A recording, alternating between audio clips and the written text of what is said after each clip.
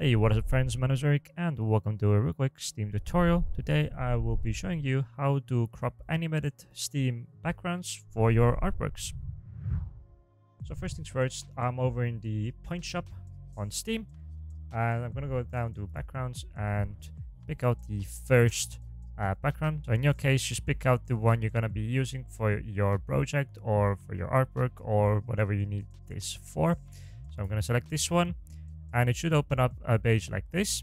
From here, right click anywhere and either press inspect or it will say inspect element depending on which browser you're using. So press on that. Then it should open up this little console down here and just highlight the one that says video here. It should say video class. Press that and press the little down arrow next to it. And it should give you two video files that have different formats. So one is WebM and one is MP4. Copy either one of these links here, so copy link address by right clicking on it and pressing on copy link address. Then head over to steam.design. I will have that link down in the description. And under here, paste the background URL here, press on that and paste in that URL.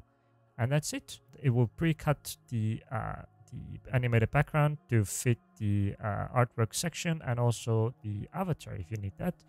And all you have to do from here is press on download zip. It will give you this page here where you can choose what you want to download, how you want to crop them, and what file format you wish to use. And that's it for today's tutorial. If you enjoyed it, click that like button. If you have any questions, leave a comment. And if you haven't subscribed, subscribe. Cheers.